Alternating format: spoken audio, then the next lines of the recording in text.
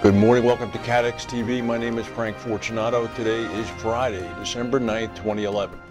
Busy news day.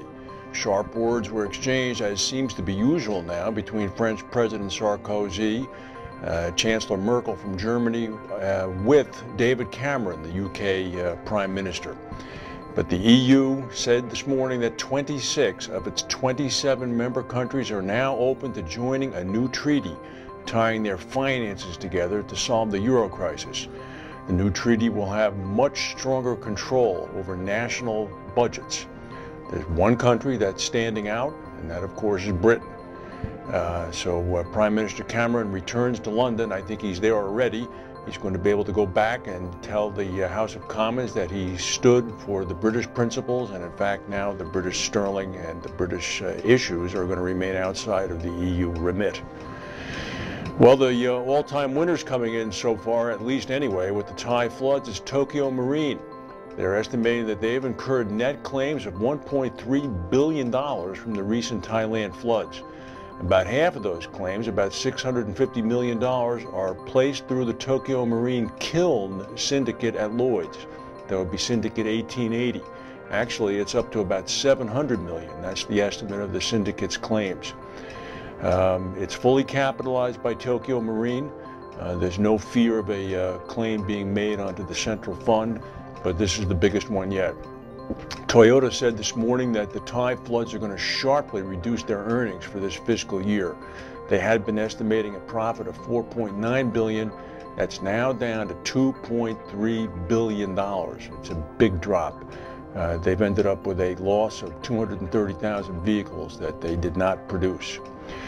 This business interruption continues to make waves in the industry. Here's a typical business supply chain.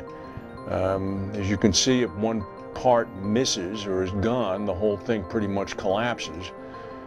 Standard & Poor's is now saying that Southeast Asia is no longer a market that they consider to be low catastrophe prone. Munich Re says the Thailand floods are another wake-up call. Relevant manufacturers would be well advised to tackle the issue now. Munich Re is requesting more information on its customer supply chains, especially the semiconductor and car industries. Munich Re said that if after 18 months there is no full transparency, we will limit or even exclude the coverage under reinsurance treaties. The scope of the coverage will certainly shrink. Aon estimates that this market is up to as much as $12 billion insofar as annual premium. Here's interesting news. A deal between Omega Syndicates and Haverford Chairman Mark Byrne has apparently become less likely. Why, do you say? Has there been a change in the negotiations? No. Mr. Byrne has gone on a holiday vacation 2 weeks before Christmas. This is according to the Insurance Insider. Now, I happen to know that Mr. Byrne has at least 2 cellular telephones. He also has access whenever he needs it to a Challenger 5000 twin-engine jet that flies faster than the speed of sound. I wouldn't worry because Mr. Byrne is on vacation. If the deal is going south, it's because of a problem in the negotiations.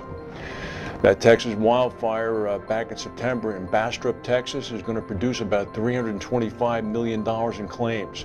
It's up $75 million from the previous estimate.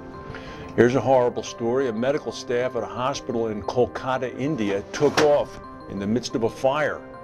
90 people died. They were patients.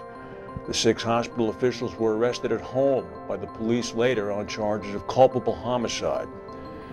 You ever wonder how insurance companies can keep up those variable annuity guarantees? Here's one reason. MetLife announced that a interest rate hedging program they began in 2004 is going to result in a $500 million pre-tax income payment this year.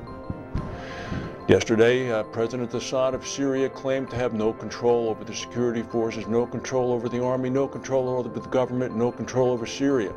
He said that someone else is in charge. This was in an interview with Barbara Walters of ABC News. Well, that someone else yesterday fired on thousands of protesters in the rest of central city of Homs, killing 29 people. Today, 2 more were killed. They were children. We know who that someone else is, and here he is, President Assad himself.